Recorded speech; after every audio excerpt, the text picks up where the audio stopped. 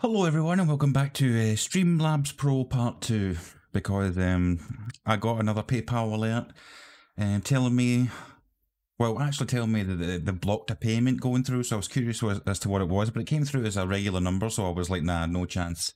I'll go on the PC and see what it's about, and went into the PayPal account, and sure enough, my STREAMLABS Pro subscription has turned back on somehow. No idea how. But I've apparently been paying it for the last 2 months, so I've had to submit a ticket again to let them know that I've already deactivated it once and it's turned itself back on.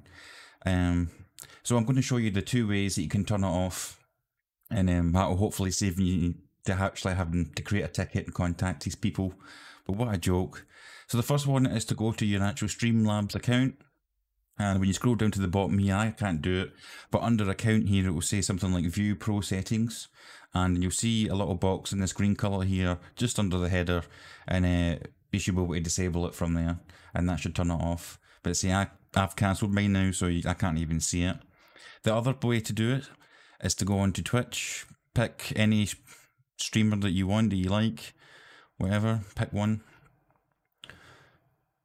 And then go down to donate. So you should already be logged into your account with the details to allow you to donate. So you should go up to the top right here, pro settings.